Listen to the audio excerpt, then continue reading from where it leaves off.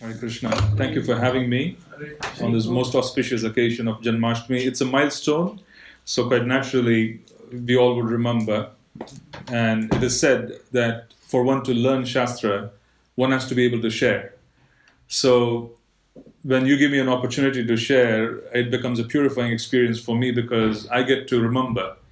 And since it's a joyous occasion of Janmashtami, it's going to be even more profound that I would remember the occasion, I would remember everyone here, and I would cherish your association. So thank you so much. I was not given a specific topic. I was merely said, talk, and I said I will. I obeyed the Vaishnavas. Okay? I was not given a specific topic. So what I am going to do is I'm going to choose this, and we're going to go through a few aspects of Krishna consciousness. We would be touching upon the occasion. We would also be touching upon the process, and we would be trying to set ourselves up for future success as each year, as each day and each minute progresses in our lives. So I think I should start by first talking about two objectives that are given in the Shastras. Our Shastras speak of two objectives, two primary objectives.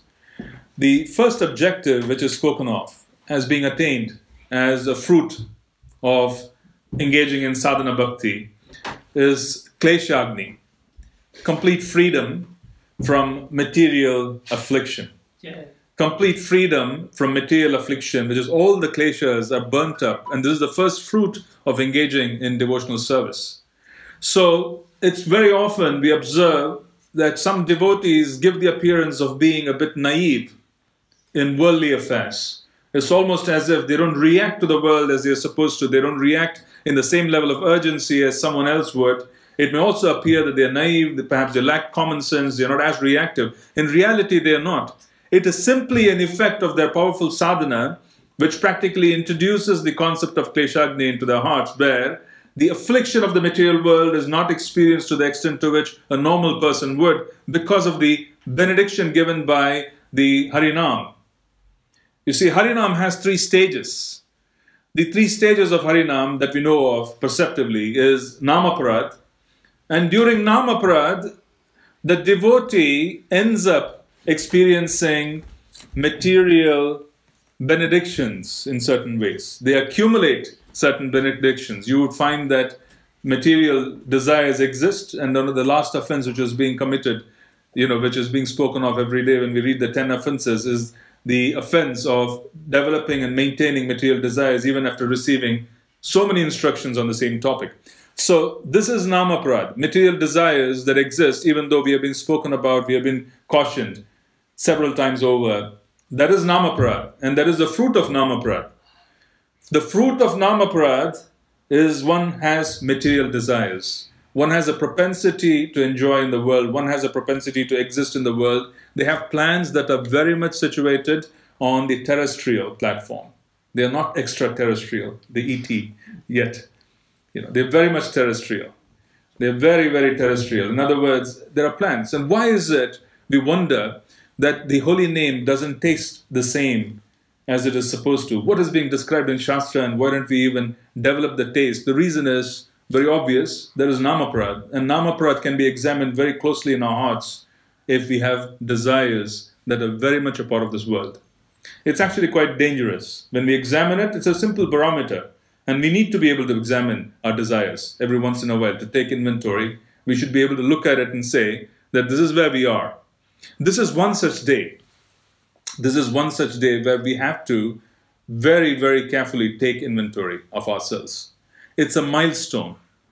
It's a very big milestone. Each year as we come to Gaur Purnima, a Gaurabda begins. And it's a great day for us to have resolve. It's a great day for us to develop a certain vision. It is a great day for us to ask for benediction because the Lord, who is Mahavadanyaya, on that particular day is even more munificent. On a similar vein, Janmashtami is extraordinarily auspicious. Interestingly, the day Ashtami, Krishna or Sukla Paksha Ashtami, is considered extraordinarily inauspicious from a material perspective. Ashtami is inauspicious from a material perspective. You do nothing. material. Absolutely nothing is done. You can't do marriages.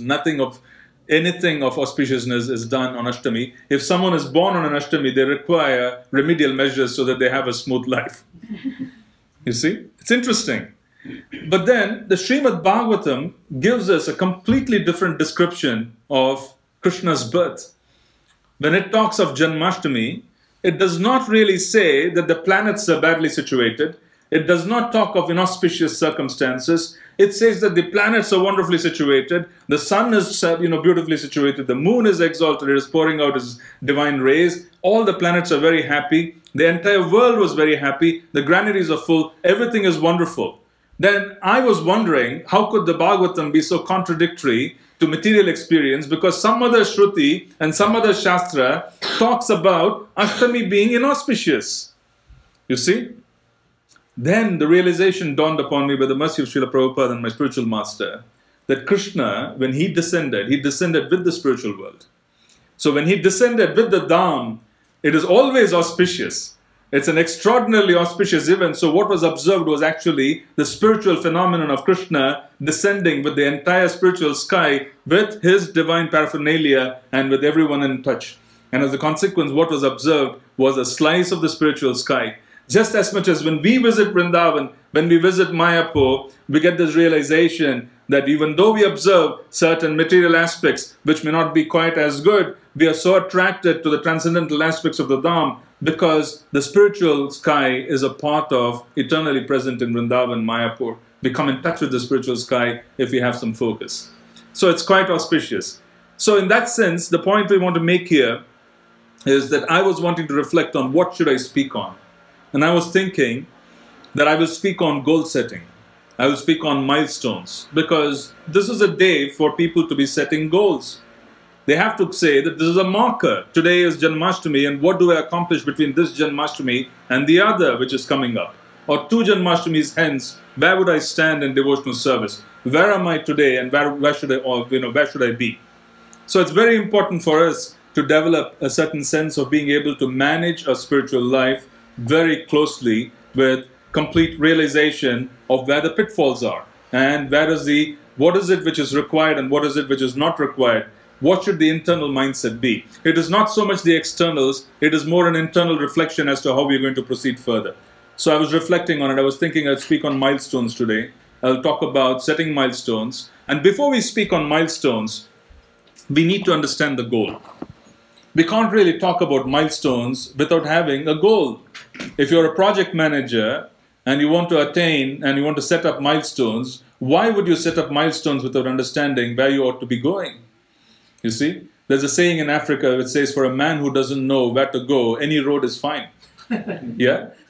But that's not the case with us. You know, any road is not fine with us. We have a specific road, we have been given rules, regulations, we have been set on a path.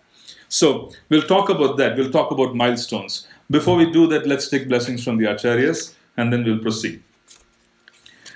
Namam Vishnupadaya Krishna Prastaya Bhutale Srimate Bhakti Tirtha Swaminiti Namine Namaste Krishna Padaya Prabhupada Shritatmane Gaura Karuna Shakti Bhakti Tirtha Namine Namam Vishnupadaya Krishna Prastaya Bhutale Srimate Bhakti Vedanta Swaminiti Namine Namaste Saraswat Devam Gauravani Pracharine Nirvisesha Shunyavadim Paschate Desatarine Om Ajnanatimrandasya Gyananjana Shalakaya Chakshurunmilitamena Tasmai Shri Gurave Namaha Shri Chaitanya Manobishtam Stapitamena Bhutale Swayam Rupa Kadamahyam Dadati Swapadantikam Vandeham Shri Guru Shri Utapadakamalam Shri Gurun Vaishnavamscha Shri Rupam Sagrajatam Sagana Raghunathan Vitam Tam Sajivam Sadvaitam Savadutam Parijana Sahitam Krishna Chaitanya Devam Radha Krishna Padan Sagana Lalita Shri Vishakan Vitamscha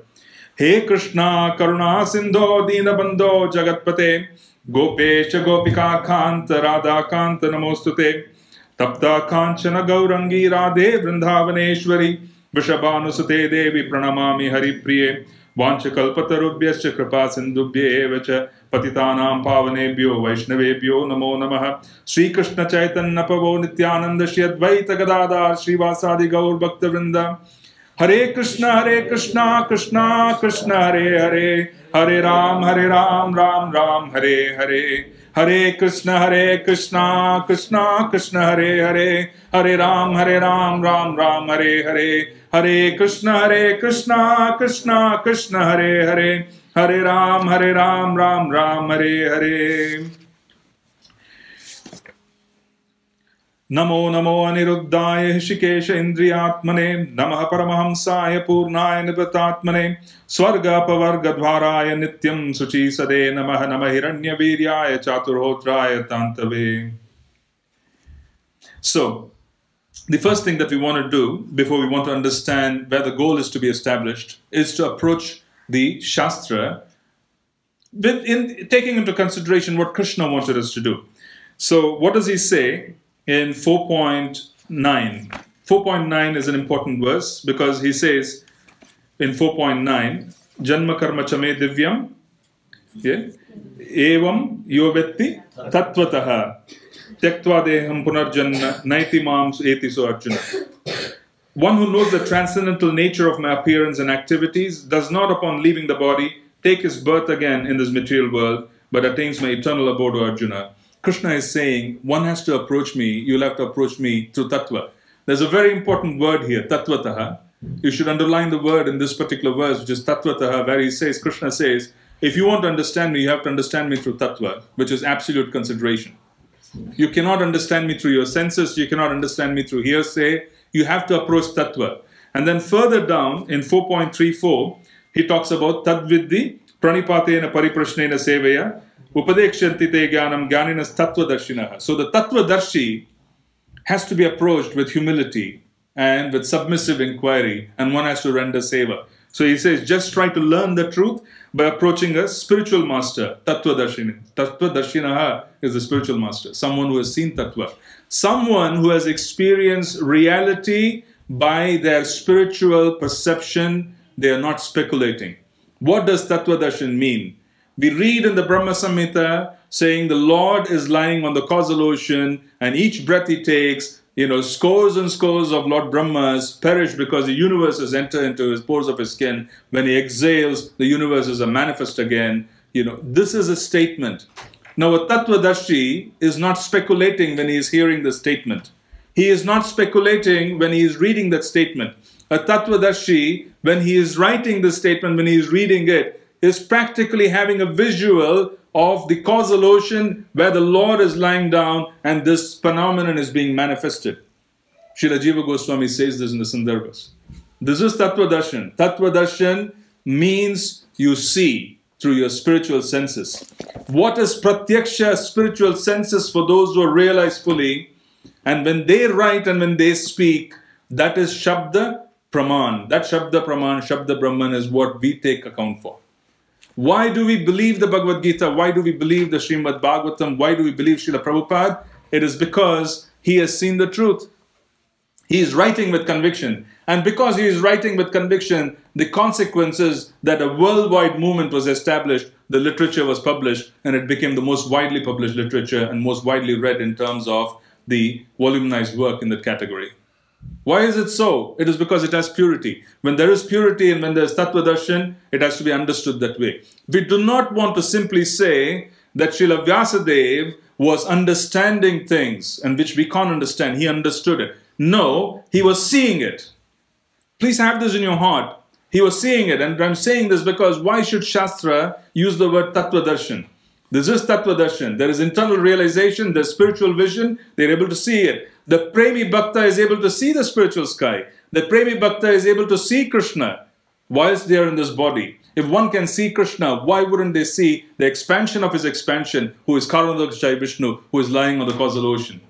Why wouldn't they be able to see him?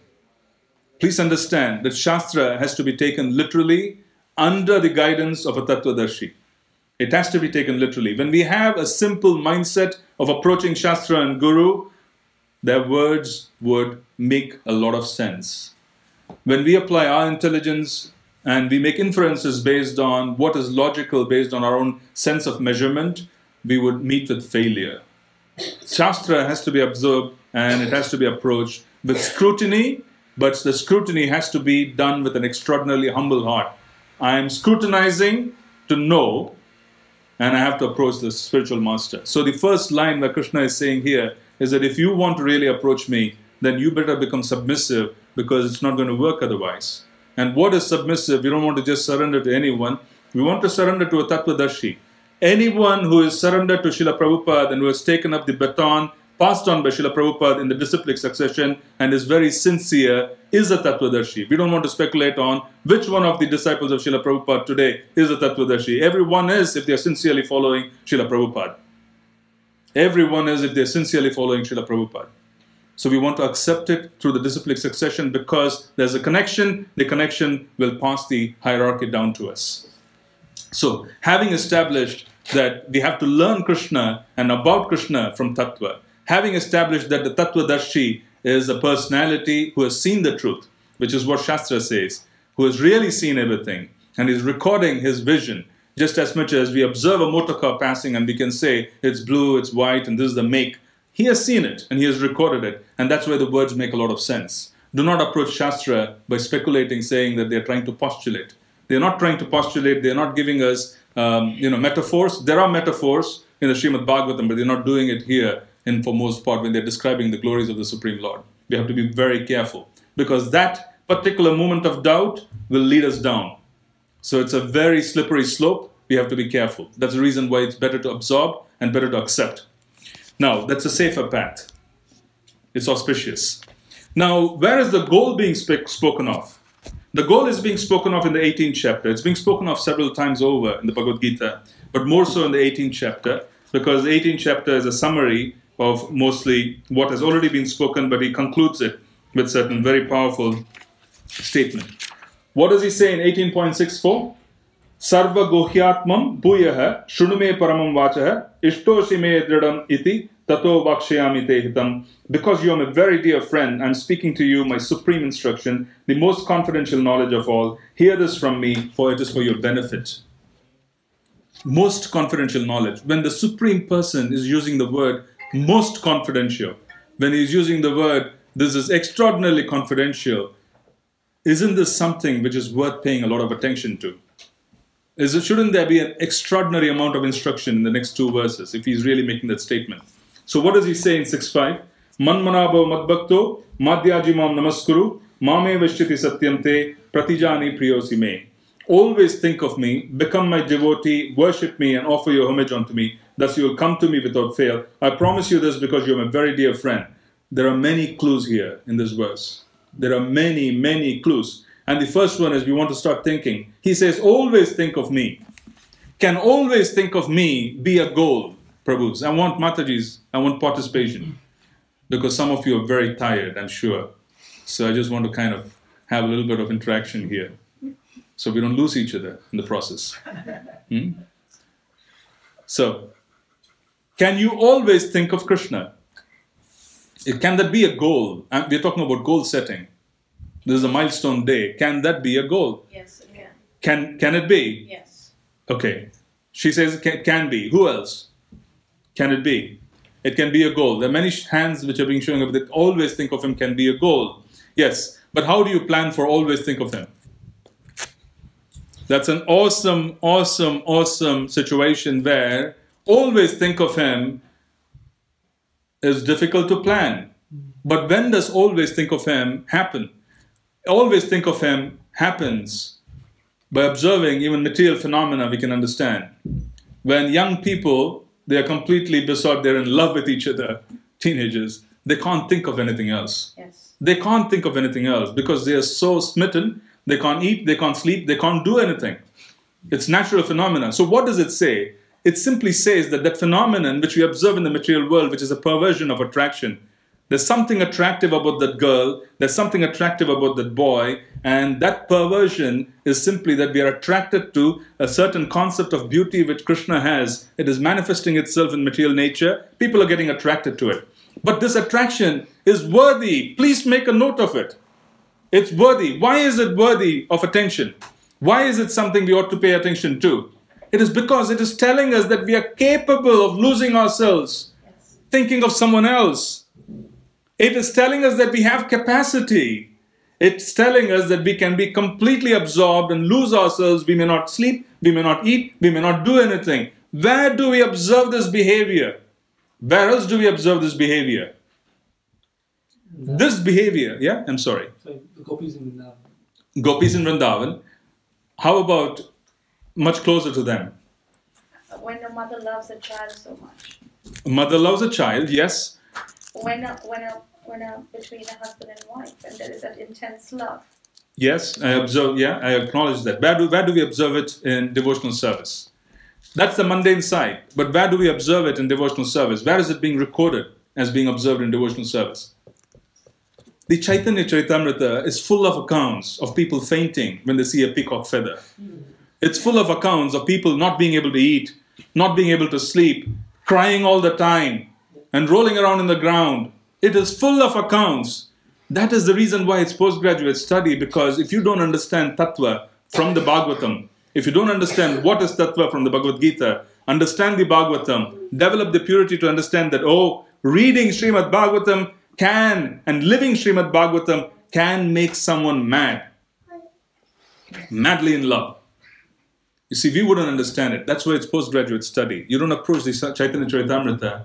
It's difficult to understand. Why is it difficult to understand? It's because it is the action of Premi Bhaktas. It is the action of those who are in love. And you can't really comprehend that because we don't have that experience. We can't really comprehend that. It may seem far-reaching. Some of us even may doubt it.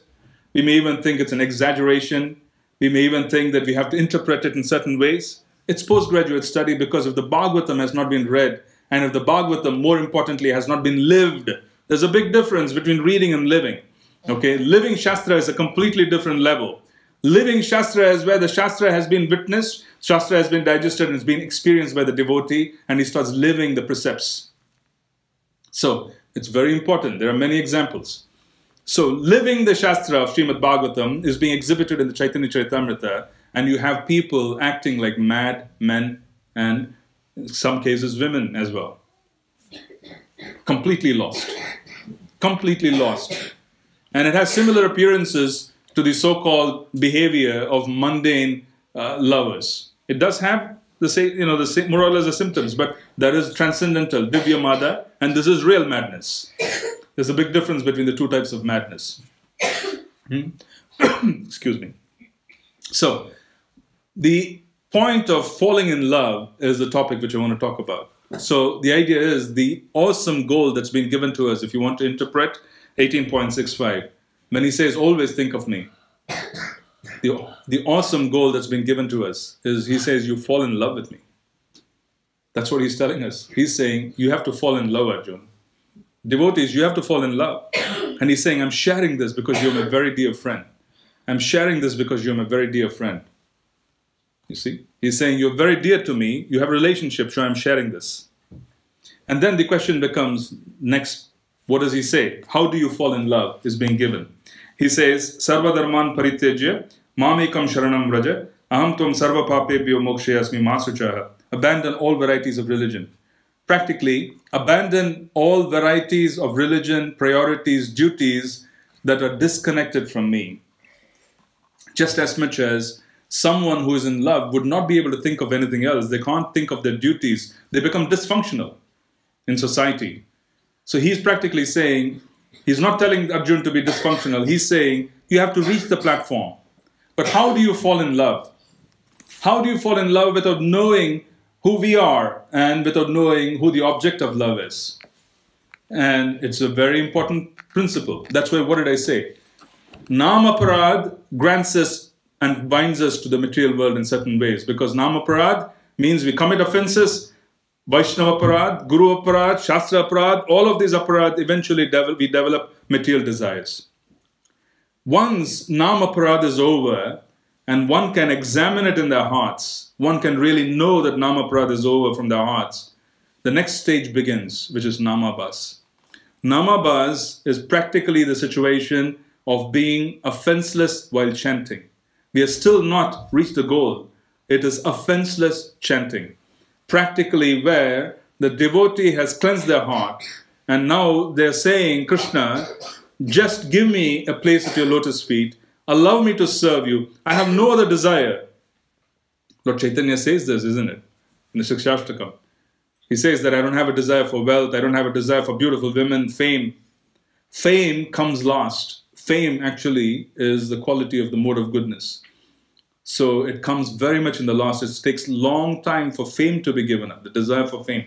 Devotees, even they want a pat in the back every once in a while. They want to be recognized because they're mostly situated in the mode of goodness. So this is a disease of the mode of goodness that you can even come in touch with fame and say, I want fame. So it takes a while for that to go away, to be completely free even of the effect of the mode of goodness in the material world. So Lord Chaitanya says that. He says that I do not want any of this. And he's practically saying, I don't want any of this. So he reaches a point. So this lack of desires of wanting anything but wanting to chant the holy names. This is namabas. This is the stage when one would be liberated. Mere offenseless chanting of the holy names grants one liberation. Please mark this. This is not a statement which is being made out of the air. It's recorded in Shastra. Mere chanting of the holy names without offenses can grant one liberation. This is Kleshagni. One is granted liberation. Then comes the point of relationship. First, you have to be free from bodily concept, and then comes the point of understanding who we are, and then comes the point of understanding who is Krishna. Please understand that there are varying degrees of understanding who is Krishna. It's very important for us to understand. The mellow of relationship that we have with Krishna is not the same. It differs. One can be liberated, but how much of Krishna can they know?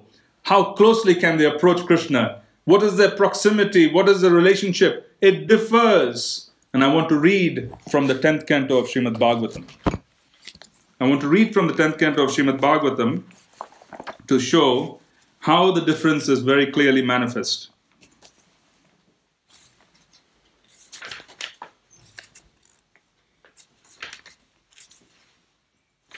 Sorry, I'm just getting there. Verse 20. Yeah, this is Mother Devaki. Let's look at the relationship of Mother Devaki with Krishna. You're going to notice the difference. That first there is liberation. You're gone to the spiritual sky. Yes. Beyond the spiritual sky, there's a relationship. The mellow. Now let's look at the different mellows. Okay, this is Mother Devaki. This is verse 10th canto, 3rd chapter, 30. I'm just reading the translation. O Madhusudana, because of your appearance, I am becoming more and more anxious in the fear of Kamsa. Therefore, please arrange for that sinful Kamsa to be unable to understand that you have taken birth from my womb. This is a prayer offered by Mother Devaki. Okay, next verse. O my Lord, you are the all-pervading Supreme Personality of Godhead, and your transcendental four-arm form, holding conch shell, disc, club, and lotus, is unnatural for this world. Please withdraw this form and become just like a normal, natural human child, so that I may try to hide you somewhere. What are these two verses telling us? Number one, that she is quite bewildered. She doesn't know how to handle that relationship. Krishna has exposed himself with his conch shell, with his mace, with his chakra. She doesn't know how to handle that relationship. She's practically telling Krishna, oh Madhusudana, it's a son. It's a son. But does she really have the connection with him as a son? It's a mixture. There's an extraordinary influence of Krishna's opulence which is being overpowering the relationship here. Does it make sense, devotees? Yeah? There's a big difference. Okay? She is not seeing Krishna as a son. She is seeing Krishna as the Supreme Lord. And she is saying, Kamsa might recognize you, someone might recognize you, the world would ridicule me. Become a baby so that I can hide you somewhere. So she is quite mixed in the mellow of looking at him as a son. And then suddenly she says, this is not my son. This is four-armed. He has got all these weapons. He's the Supreme Lord. So she's shifting from one side to the other. In one, she says, I'm your mother and I want to hide you. In another, she says, protect us. Can you see that? There's so much confusion in the two verses. This is Mother Devaki, the mother of the Supreme Lord. This is Mother Devaki. Okay? I'm making a point here, so please pay attention These two verses are saying that Mother Devaki was quite bewildered. Now let's look at what happens towards the end of this chapter. It's quite significant.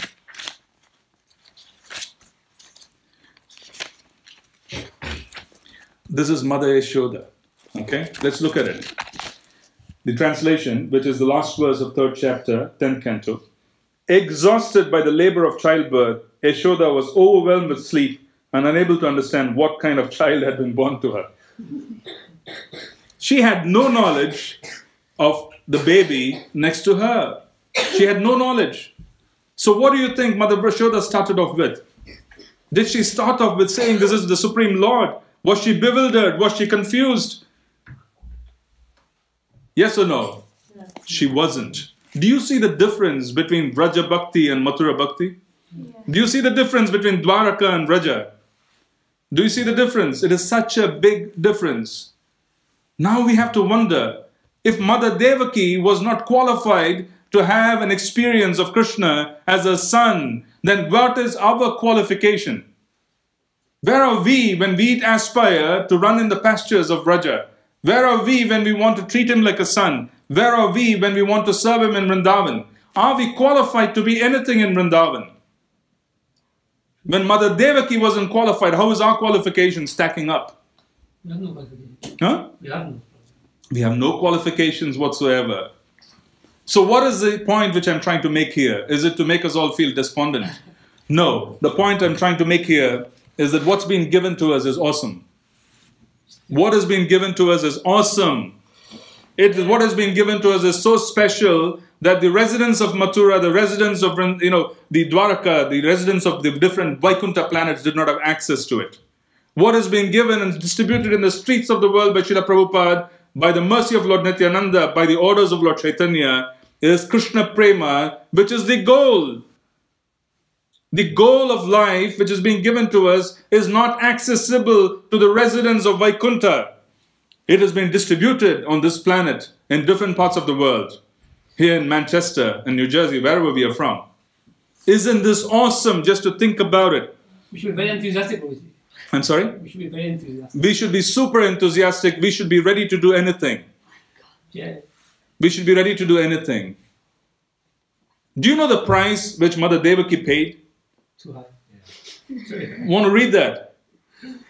It's just there. A few more verses. The price she paid to have him as a baby. When she was Devaki, she had to really, literally, as a mother, witness the murder of several children. Literally.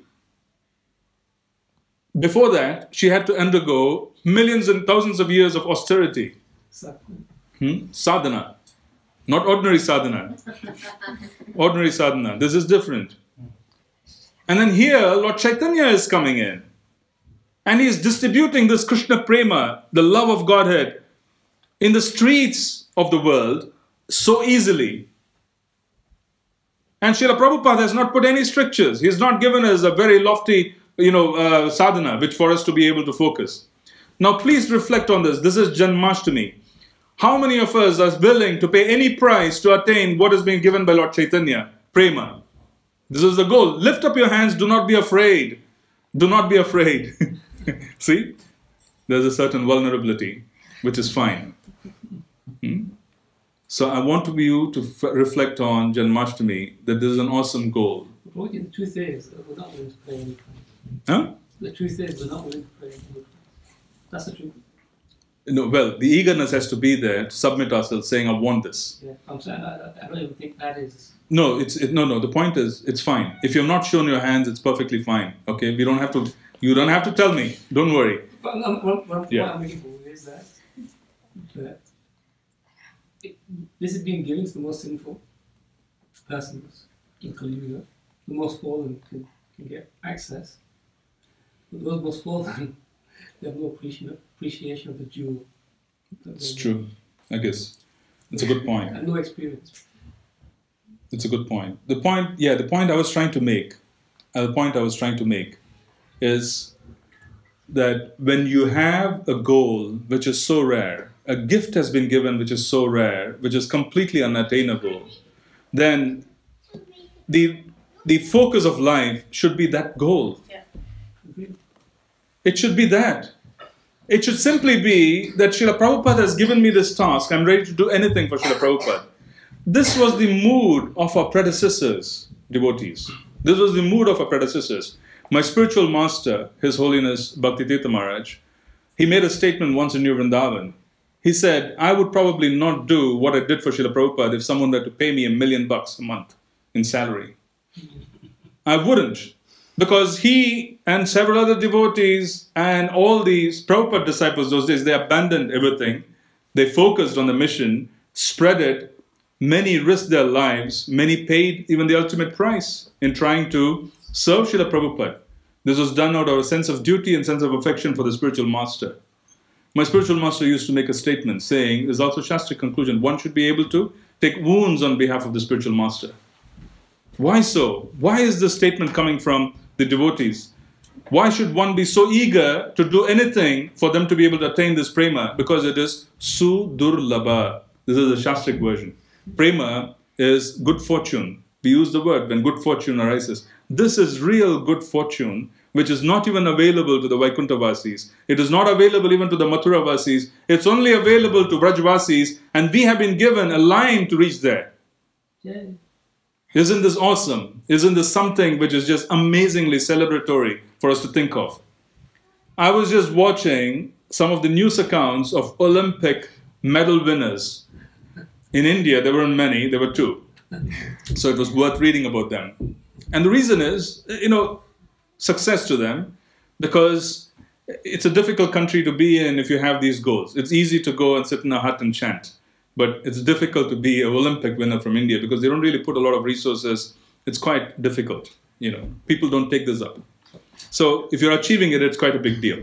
What is observable was I read about the sacrifices made by these people. The sacrifices made by these Olympic winners was some of them had foregone their favorite foods for many, many months. Some of them have foregone the cell phone, which is an addiction for most people. No messaging, no nothing. They were in isolation so that they could just focus on improving the timing, focus on being able to improve from 1 mile to the other. Because milliseconds count when you're at the world level at the Olympic. You see? People were celebrating runners who made it in 9.87 seconds because they're breaking a record of 100 meters in 9.87, 9.7. You're talking about 10 seconds. 10 seconds. You see? Milliseconds, perhaps. People are just kind of so focused on the number of seconds, minutes, so on. It's fascinating. It is really fascinating to see how close they were and coming to it and how much they had to pay in terms of a price. When you analyze the gymnasts, they take extraordinary physical pain to reach the goals. Exactly. Well, we don't have that. No, the point is, the point which I'm trying to make is, I agree. The point I'm trying to make is that from very mundane achievements, people are ready to pay the price. They know what it is. So what is it which is deficient? They know that they have to attain a certain benchmark, and they know what it takes to do it, and then they examine themselves and say, do I have it in me to make it? And then they put in 100% of what ought to be done. So this is what it is. I can relate to it in one sense. I've heard from my spiritual master. He was a Princeton graduate. He was very well employed. He had a house. He had a fiancée. He was going to get married. He had a car and everything. Everything a young man would probably hope for at the age of 22, 23. The whole world was in front of him. He was going to go to the UN next. Then he heard this Srila Prabhupada's tape. And when he heard Srila Prabhupada's tape, he just heard Srila Prabhupada's words. And he came out of the room and hugged his fiancée saying, the marriage is over. We're not going to get married. There's something went on. I heard this tape. And this tape has just gripped me. I can't function. The person who is speaking in this tape and the chanting has just taken over my life. I can't function. His fiancée was a spiritualist as well, so she could understand. So they parted. They parted at that point in time. He sold his house, sold his car, sold everything, and joined the temple full time. Quit his job. And the reason, which he said, it was much later, was because he found that this was a worthy goal. This was something worthy enough to dedicate his life and to give up everything and then just dedicate himself. It was a worthy goal. So obviously, Guru Maharaj, has been a practitioner of Krishna consciousness for many, many lifetimes. So it's not like he's new to it. He came into this lifetime, he took it up, and immediately was able to take a decision that this is a worthy goal. I have to do it, and I can't be distracted with all of this because I've found what I need to do. So we see so many precepts in our own society of devotees who have taken up a goal, have made it their life, and they're ready to make the sacrifice, and they're just focused on it. 100%. No distraction whatsoever. Krishna is expecting this. That's what he's saying when he says Sarvadharman Parityajya. He's practically saying, prioritize my relationship with you as number one. Everything else goes to the periphery. It doesn't mean we stop being fathers, mothers, professionals. It means all of that has to take a secondary stance in relationship to the relationship that we're trying to foster with Krishna. All of that has to take a secondary stance. So the instruction which is being given is a primary instruction. It is obvious. It's black and white. There really isn't any need for interpretation. There really isn't. So the question then becomes as to what is it which we ought to do. Let's go into Srimad Bhagavatam. Today I want to just share a daily practice of mine, because today is a day when you want to set up a milestone. I want to share a daily practice of mine, and which was very inspiring. So I want to go into the Bhagavatam for this. In the 4th canto of Srimad Bhagavatam, we read about the Prachetas. King Prachinabari is a very old king. He feels very tired. His bones are aching. And he says, I have 10 sons, the Prachetas. I must ask them to take over the kingdom from me, because they would be able to take over the kingdom because I'm growing old. So he talks to them. He says, come, I want to talk to you. I want you to take over the kingdom from me, and I want you to rule. The Prachetas, the moment they hear, oh, you want us to rule? And he says, I want you to get married and then rule. Now, they become completely frustrated. They say, you want me to get married and you want me to rule. This is such a big task. I can't take it up. Can you imagine the attitude?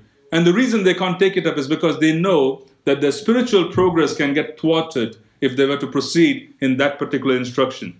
So they tell their father that, okay, I can do it, we can't disobey you, but first let me attain the spiritual goal. So to prepare for the function of getting married and to take up the rulership of the world, the Prachetas go into penance for thousands of years. They go into penance for thousands of years. As they were moving towards the penance for thousands of years, and they reached this wonderful lake. And this lake was so tranquil. There were swans, the beautiful fruit-laden trees around, and there were such wonderful things around the lake. It was extraordinarily peaceful, extraordinarily sweet. So they sit there, and just as they're approaching it, they hear kettle drums, they hear bugles, they hear very big celebratory words coming forth. And then they look to see is the Lord Shiva. Lord Shiva is coming accompanied by many personalities. And he is described as being golden. Lord Shiva has different forms. The Tamasa Rupa of destruction is bluish black. The golden form is that of a spiritual master. Lord Shiva comes as a spiritual master, because now you have people wanting to dedicate themselves to spiritual pursuit. So he's wanting to come and give instructions on making their pursuit clear and free of obstacles. So he approaches and he starts giving instructions. When he starts giving instructions in the Bhagavatam, we hear that 4th chapter, 4th canto, 28th chapter is the song sung by Lord Shiva. These are instruction songs for those who have a goal in mind and who want to attain the goal. And the Prachetas had a plan. They wanted to go beneath the lake and sit under water and meditate on the holy names, so they would not be disturbed. So Lord Shiva wanted to empower them. He wanted to give them the ability to go underwater, meditate, so they won't be disturbed. He found that these are worthy people with a worthy goal. They needed power. So he wanted to give them power. Power comes when you have a proper goal. I tell devotees this who approach me for help, and I tell them very clearly that if you have a material situation that you're stuck in, fix your spiritual life. The power for fixing your material situation is going to come from fixing your spiritual life. If you're looking for a husband, you're looking for a wife, you're wanting to enter the ashram, then I said, ask Krishna for a partner who would help you chant, associate, and read better. then there would be power behind you. If you simply look for a husband or wife, then you get in trouble. There's no power. You'll be dealing with your karma. You'll find a partner who will just be appropriate according to your karma. So very simply, when Lord Shiva said that there's wonderful goal, all help becomes available. He wanted to come and he wanted to provide power. And what is the power? There are 2 verses, and I just want to share this today, and in addition to a few things, which would help devotees in reaching their milestones. In the 4th canto, 28th chapter, there is verse 36 and 37. These are very important verses. Both these verses are being offered to Lord Aniruddha. Lord Aniruddha is the principle of the Supreme Mind. So the verses are 28, 36 and 37.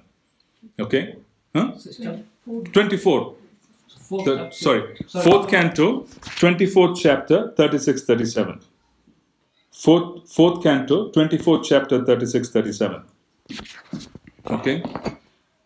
Now what I do is I chant these verses for almost half an hour, just as much as someone repeats a mantra.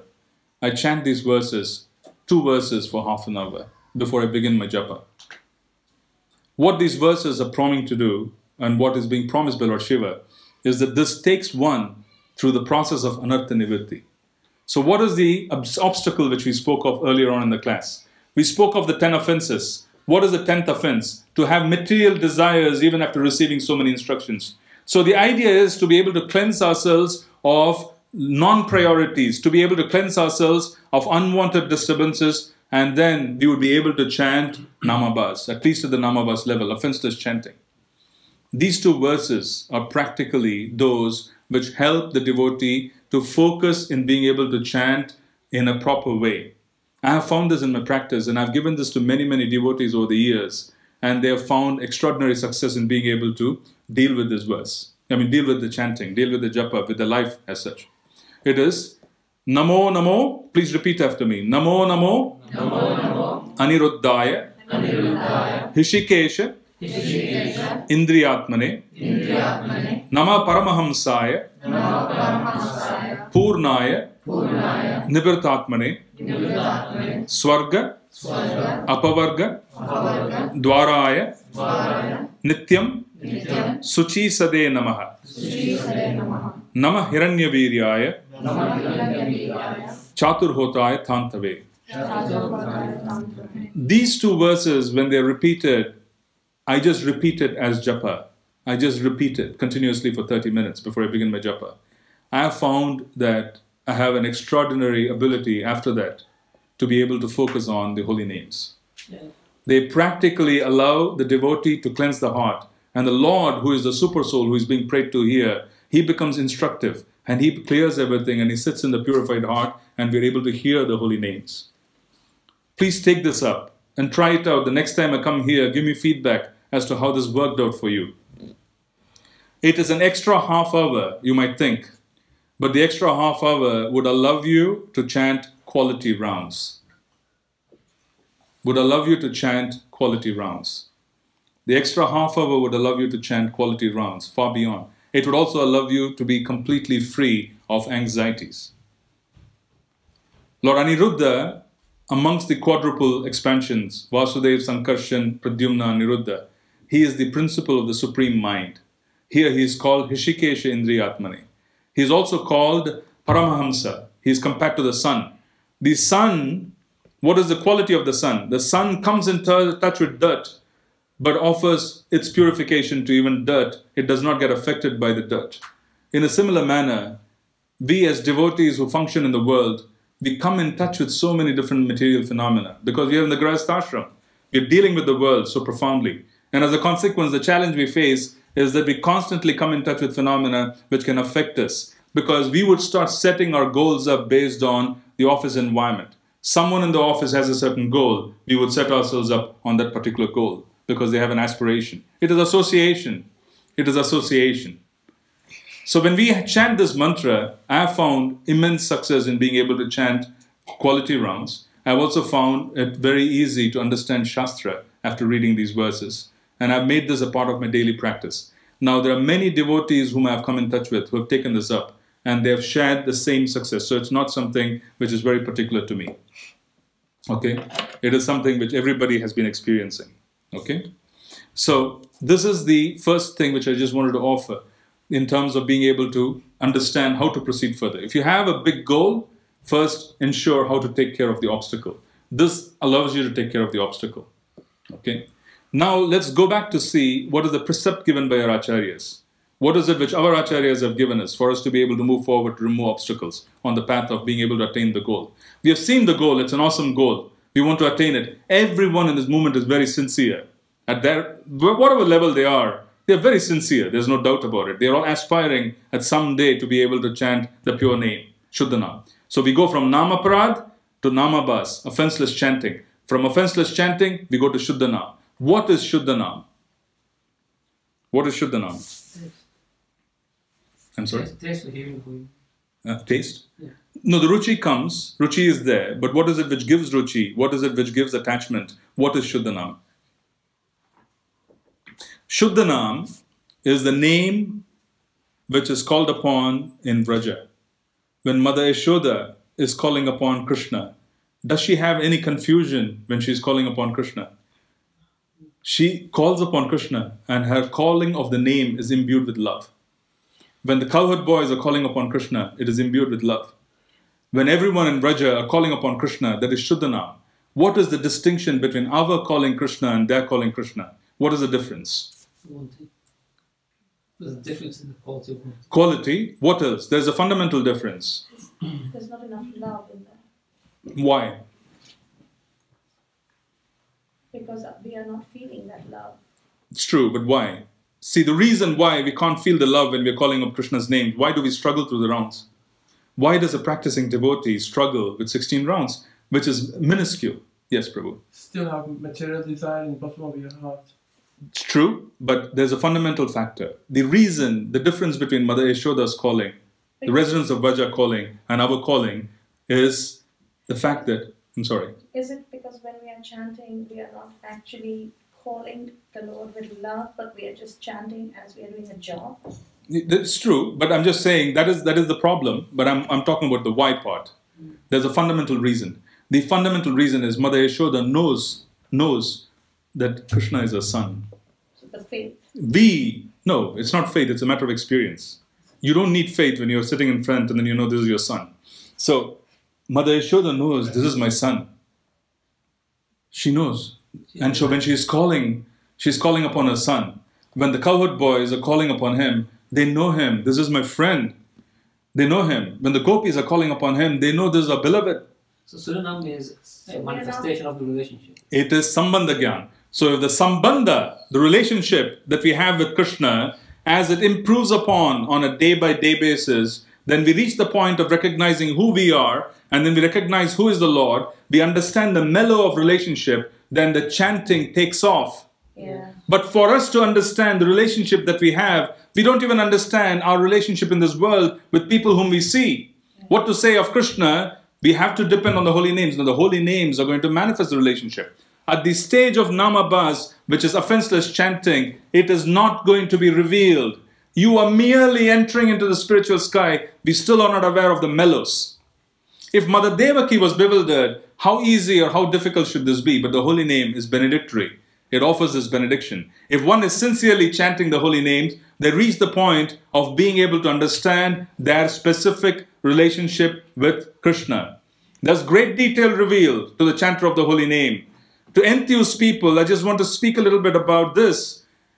The person who has attained bhava, he knows or she knows the street they live in Vraja, in Goloka. They know. They know whether they live in Nandagaon or are they in Unchagaon. They know which gaon they are around Vraja.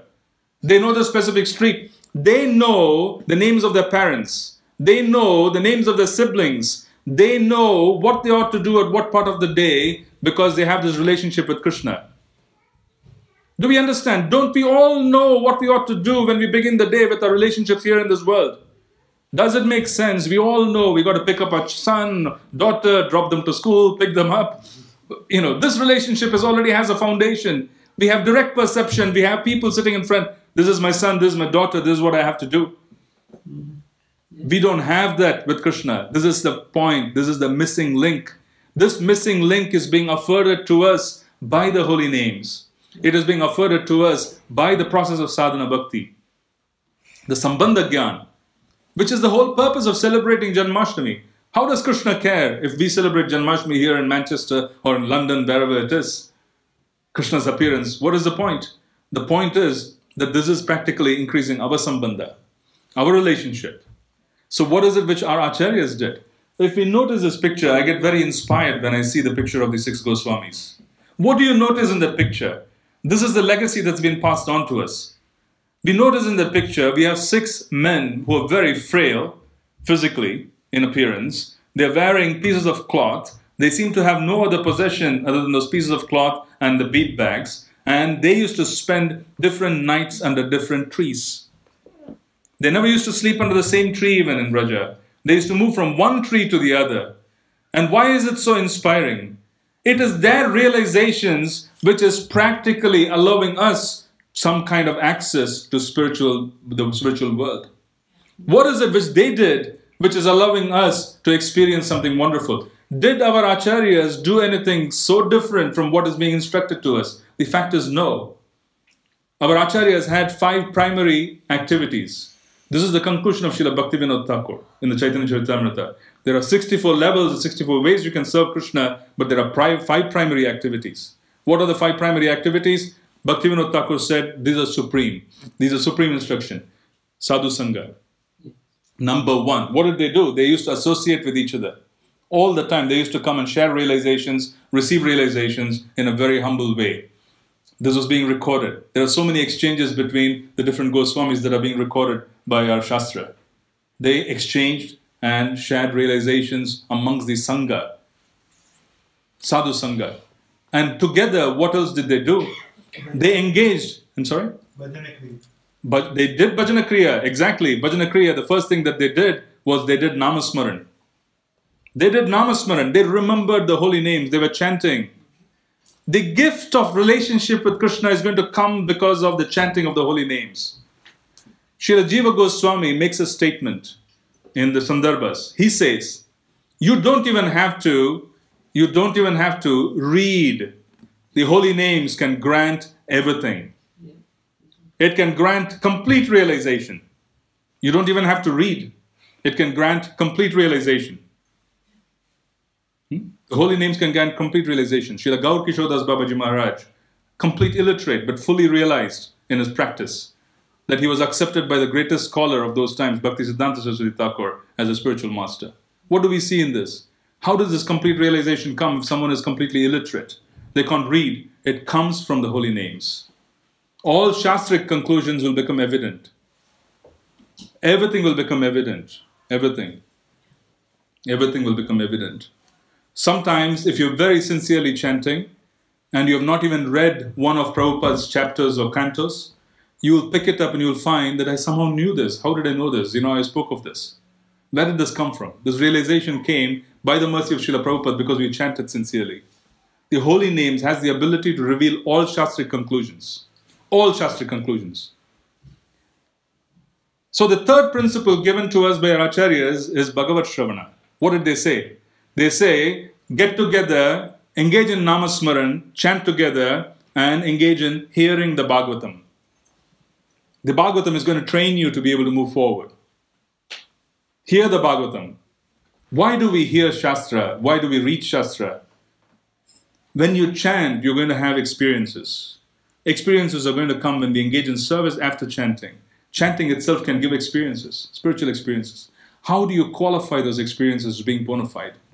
The qualification comes by reading Shastra and saying, yes, there's a Shastric conclusion, so it is bona fide. This realization is bona fide.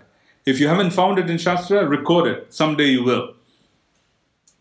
If you already have some realization of the spiritual sky, you haven't really found it in Shastra yet, record it, write down. People write down all the time, the reflections. Someday you will find it in Shastra. Bhagavat Shravana is the third principle given to us by Acharyas. The fourth principle given to us by our Acharyas is to have the aspiration of wanting to live in the spiritual world. Mathura Vas, Mathura, Vrindavan, Navadvip. living in the spiritual world. What does it mean for us? Should you sell this building and go to Navadvip and Vrindavan? This is what the Shastra is saying. I'm a bit controversial. I'm going to ask questions which are a bit controversial because we want to clarify. Is this what Shastra is saying? When they say Mathura Vas, the Shastra is saying Mathura Vas. We should aspire for it. So every devotee who is here is saying, no, there's nothing here. Let's just go to Vrindavan. Let's go to Mayapur. Let's settle down there. Is that what Shastra is instructing us? No. It is practically saying that if you do your sadhu sangha properly, if you do your namasmaran properly, and if there is Bhagavat Shravana, you will manifest Vrindavan in Manchester. Yes. This is Shastric conclusion. You will manifest Vrindavan in Manchester. This is the Shastric conclusion. Prabhupada installed dhams. You go to the Bhaktivedanta Manor, you realize that there's something very special about that place. And then you realize there's something mystically special, very mystic. It's not ordinary. Then you realize that Srila Prabhupada, the arrangements that he made, were practically arrangements where dhams were installed. You installed deities. He installed dhams. He had the potency of practically making the spiritual world descend and stay on the planet.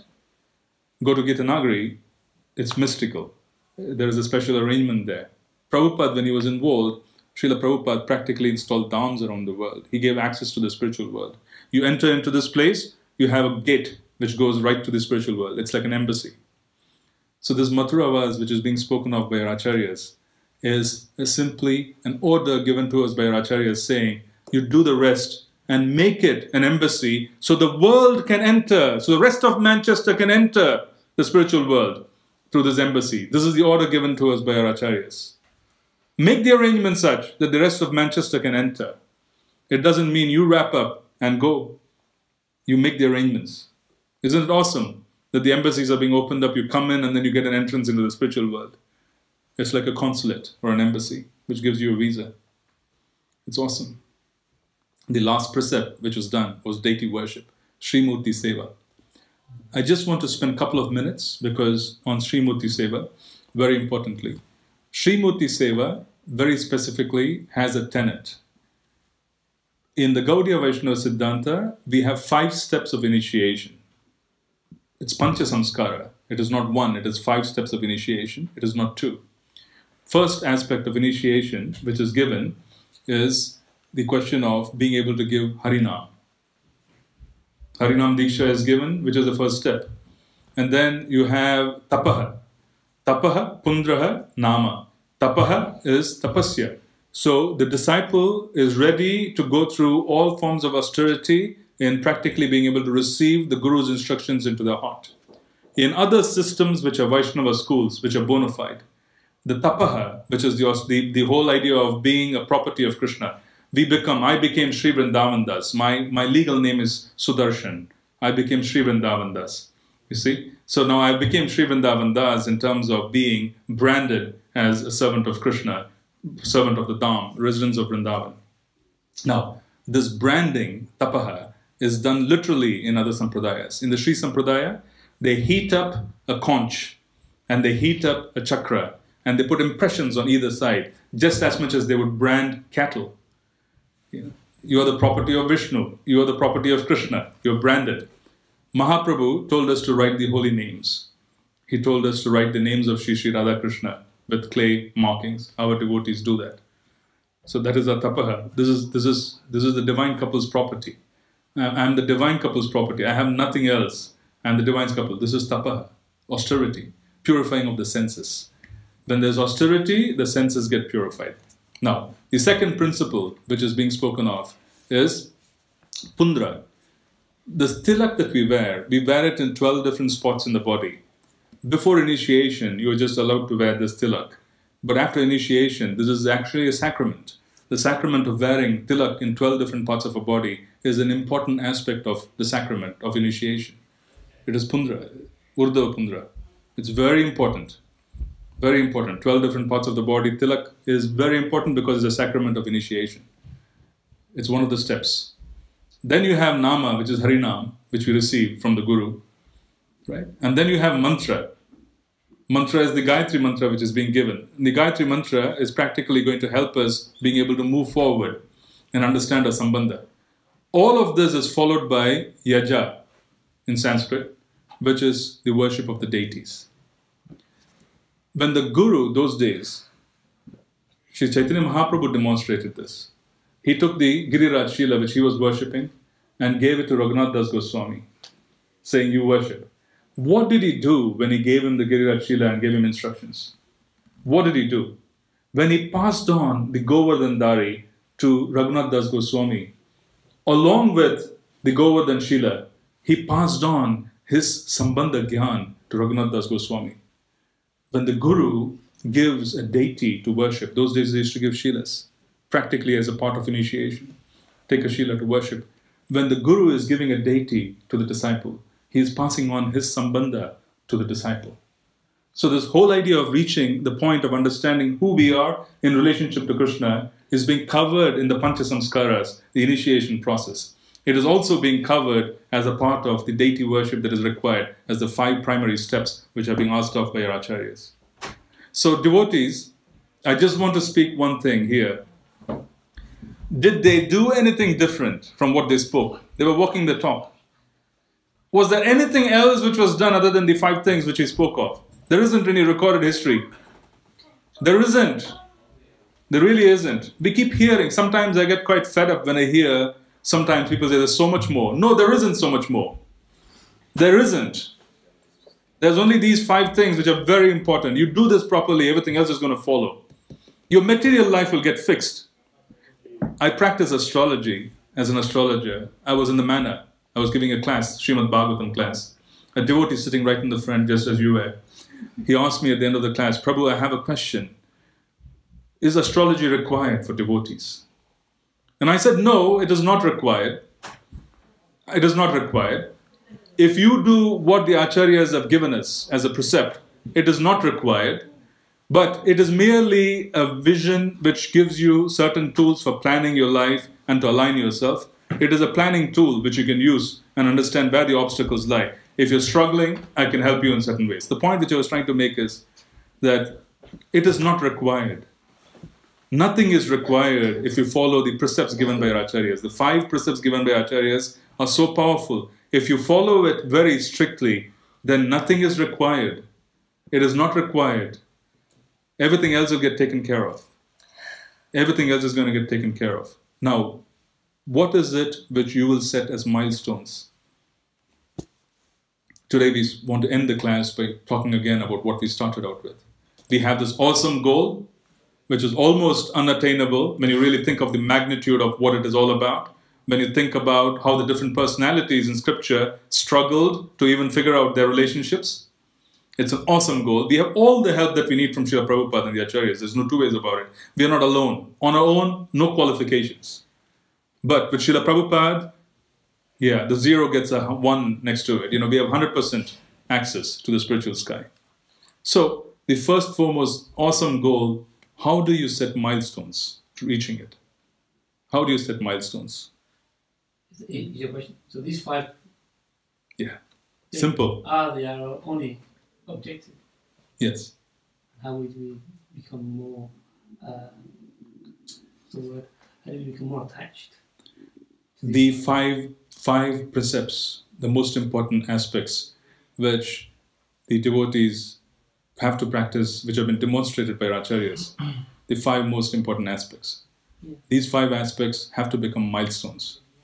They have to become milestones. You will have to learn how to judge your relationships.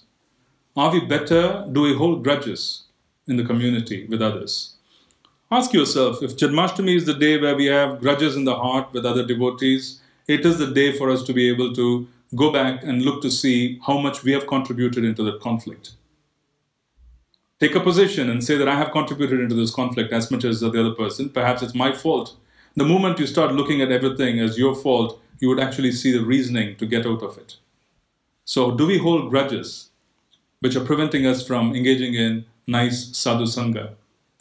Do we have a desire of wanting other things and having this particular desire of engaging in the world where we still have some taste? Some people still have a taste of the outside world. Some of us can handle it, most cannot. Most cannot. That's the reason why Mahaprabhu has instructed Asat Sangha, Tyaga. So Sadhu Sangha, set a barometer to see if we have grudges. See if the society here, the community of devotees, has been able to move forward and resolve their grudges, resolve their conflicts. Fewer conflicts means the community is functioning in a much better way. There can be temples with super efficient management teams. But if the management team is obnoxious, they will have super big problems to deal with. They will have super big problems to deal with. They will be very efficient, but they'll have super big problem. There would be temples where the managers themselves may not be fully qualified. They could be Brahmanical. They may not be Kshatriya types. They may not have enough knowledge to handle money. They could be very Brahmanical.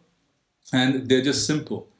Because they are so simple, you will find that everything is running smoothly and there are no major conflicts, there are no major issues, purely because they depend so much on Krishna. The point we want to make here is set a barometer to see if there are too many conflicts. Set a barometer to see if there are grudges.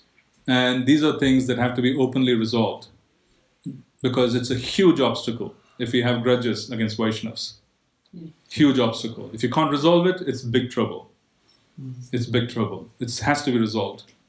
So that's your first barometer for the year of 2017. Before next Janmashtami, if there are conflicts, resolve the conflicts. Resolve the conflicts. Very important. Next barometer, Namasmaran. Namasmaran, Namakirtan. Devotees are very enthused when there's good music and when there's good singing, they participate in kirtan. Many devotees are very eager for kirtan, but they're not so eager to sit and chant. They're not very enthused because there's no ruchi. They're more into the music than into the naam. You see? They're more into the music than into the naam. So for those devotees who are more into the music than to the naam, then they would have to contribute to spending more time in being able to engage in namasmaran. How can I sit and chant? How can I sit and chant? What I have found works for me is that if I choose the same spot every day, and if I get up at the same time, if I do the same activities, my mind becomes very controllable. If you keep changing your spots, changing your times, then you're an open target. The mind will take over. You'll be a victim, very soon. So examine Namasmaran. It is not Kirtan, it is Namasmaran where you have to focus on. Kirtan is wonderful, but Namasmaran is important. Okay? Namasmaran is very important. Namasmaran is very, very important. Japa is the most important thing. If you want to give up everything else and you want to just do one aspect, one limb of devotional service, engage in chanting. Engage in chanting. You see? Engage in chanting. Srila Prabhupada used to engage devotees based on their propensities. This is based on conditioning. He used to have a devotee who just wants to read, which is fine. He's very Brahmanical. He doesn't want to engage in service. He says he's doing his service. Let him do it. He's developing devotional credits. He's also reading Shastra, which is equivalent, and he's getting fully absorbed. But the point is that those devotional credits that you accumulate by doing other things that you like doing have to be spent in being able to improve your namasmaran. You see, you're developing currency. You see, before you go out and buy a new car, you need currency. In a similar way, when you do things on your own, where you believe that this is something which I have propensity for, I want to just do it, you're going to get credits, but those credits are currency. That currency will eventually be spent in chanting, namasmaran. So examine. If you don't have taste for chanting, then make it a goal to make changes. Beg for mercy. Beg for mercy. Please include the step which I spoke of earlier, of chanting the prayers to Lord Aniruddha. It helps immensely. If there is no taste, it helps immensely in being able to fix the mind. Then the third aspect is Bhagavad Shravan. Easy to monitor. If you're not a reader, please listen. If you're not a reader, please listen. Find there are umpteen number of speakers and it's also accessible. Find one speaker who motivates you and listen half hour each day while you ride to work. When you're on your treadmill, whatever you do, listen, please. Contribute to Bhagavad Shravan. It's very important because when you listen to someone who is superior, their realizations, their faith, their conviction comes into our heart. Guru Mukha Padma Vakya Chitete Kori Aikya. It comes in and it establishes itself and destroys the nations. Listen to someone whom you're inspired to listen to. It's very important. Krishna is attracting you. He attracts through the holy names. He attracts through the words of Guru. He's attracting you. Submit to that attraction. That's a benchmark. You see? Quantifiable benchmark. It is not something which is vague. What is the fourth one? Mathura was. It all depends on the other three. And if you don't do the other three properly, then deity worship becomes very difficult and challenging. Deity worship is completely dependent on chanting and Bhagavad Shravan. Okay? So we have summarized, we started out by wanting to establish milestones and goals for the year. This is Janmashtami. We then spoke about the obstacles. We spoke about the rarity of what we have been given. We spoke about the stages in chanting. And then we spoke about what is missing, which is Sambandha. We talked about how do you attain Sambandha. We talked about the 5 different precepts given by Acharyas. We have found that it has worked for them, it will work for us. And it is being demonstrated by Shastric conclusion. And then you also have the rest, which is the part about being able to implement it and to be able to measure ourselves. First, write down where the problem is. Talk to someone who is your mentor or your Siksha Guru or whoever it is who is mentoring you. Write down where the problem is and then submit to them periodically. If you don't calibrate yourself, if you don't measure yourself, and if you think you're going to attain this awesome goal, you're going to go nowhere. I'm sorry for being so blunt. Yeah? Honesty is very much appreciated. Yeah. I'm so sorry if I'm too blunt, but yeah. It has to be honest. Yeah, because it's a fact. Yeah. We have nothing to lose, you know, as sadhus, what do we have to lose anyway? We speak and we just speak to inspire others. And if Prabhupada is pleased and if someone takes up the chanting based on this, We have everything then, to gain. I'm sorry? We have everything to gain. Everything to gain, yeah. And I have everything to gain too. Srila Prabhupada makes a statement there in the, just to end with this, very inspiring statement, end with this, because you're all late. So in Dhruva Maharaj's chapter, he practically makes a statement that Dhruva Maharaj was so powerful that even though his stepmother wanted him to die, she still gave him such a powerful instruction. You see, she wanted him to die. She said, you go die and come back into my womb, then I'll make you sit on the father's lap. But she said, go worship Narayan, then he can give you the position. So the instruction of worshipping Narayan was given by a very envious person. But the instruction itself was so worthy that you could take it up.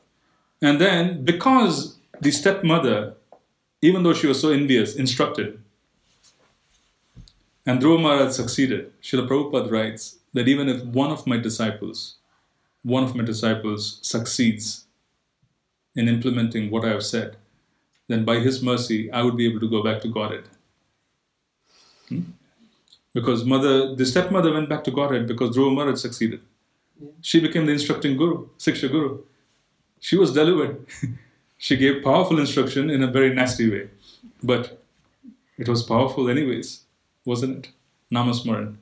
So I'll end here, you know, and conserve mine and your energy as well. And, you know, I was just wanting to share a few things. And thank you so much for inviting me and to give me your association, give me an opportunity to serve Srila Prabhupada. Thank you so much. Srila Prabhupada ki. That's Prabhu ki. Jai. Mataji, yes. What is the number of the words of Aniruddha praise? Sorry again. Number. Number 424, 36, 37. 4th canto, 24, 36, 37.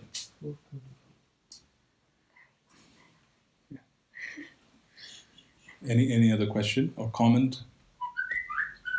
Oh, it's all right.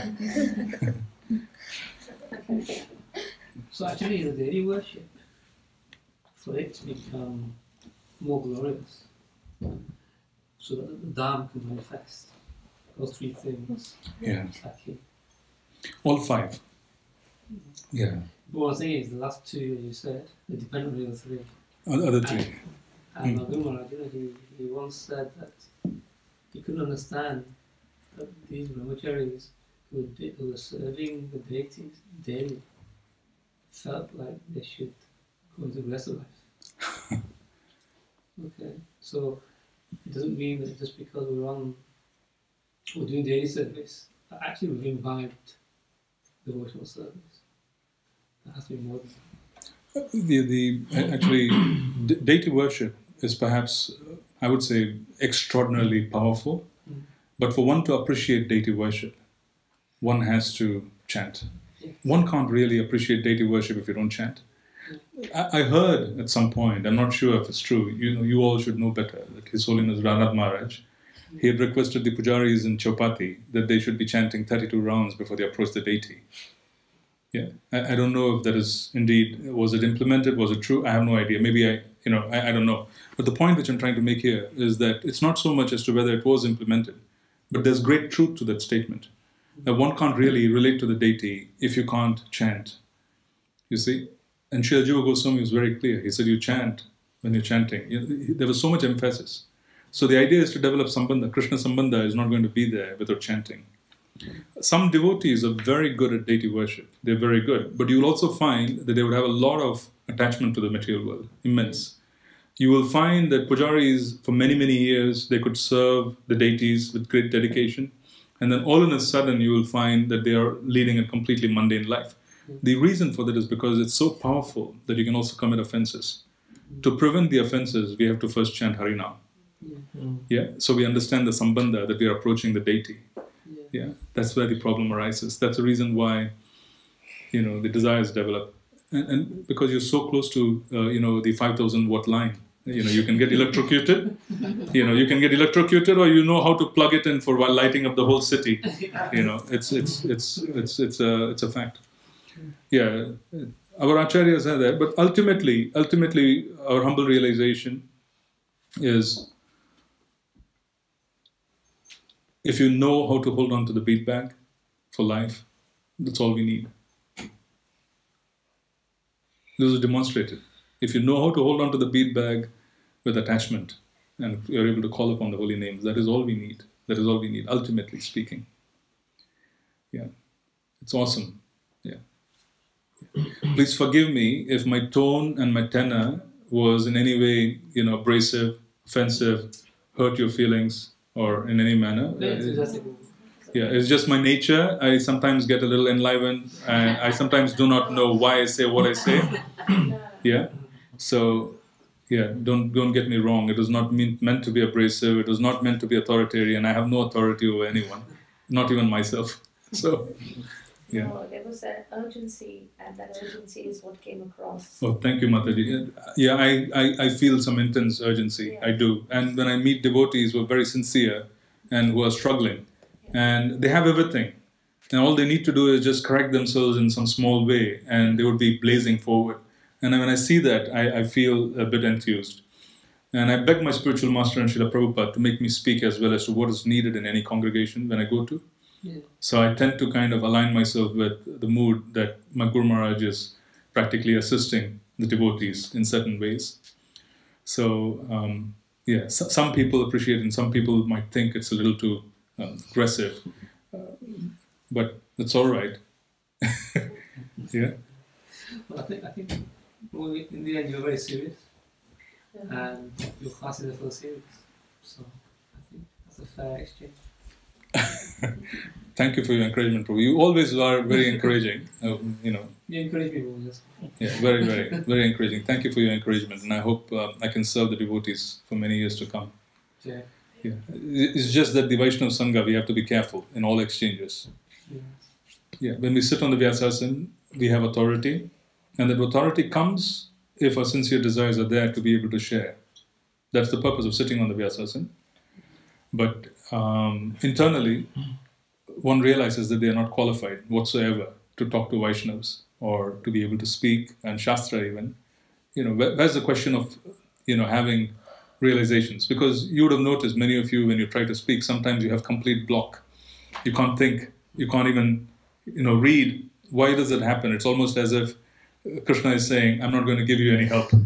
You see? And sometimes he gives all the help, saying, okay, you're stepping aside, so let me come through. So I tell many people that they ask me, what is your objective? And I say, all I'm trying to do is I'm trying to step aside. If I can step aside, my spiritual master would come and he would do what is necessary. Sriram Maharaj, he says that to the people who won't book distribution. So get out of the way. Get out of the way. It's a fact. Yeah. It's a fact, Prabhu. That's true for everything we do, practically. And, this movement, imagine if this movement was run by our capability. Where would this movement be? My goodness. If it were to depend on our intelligence and our struggles, our capacity, whatsoever, this movement would be in doldrums. It would be in big trouble. Yeah, it's being managed by Krishna, so it's running. Yeah. So, Srila Prabhupada ki Jai. Shri Krishna Janmashtami Mahotsav ki Jai. Thank you so much. Jai Shri Vrindavan Pr ki Jai.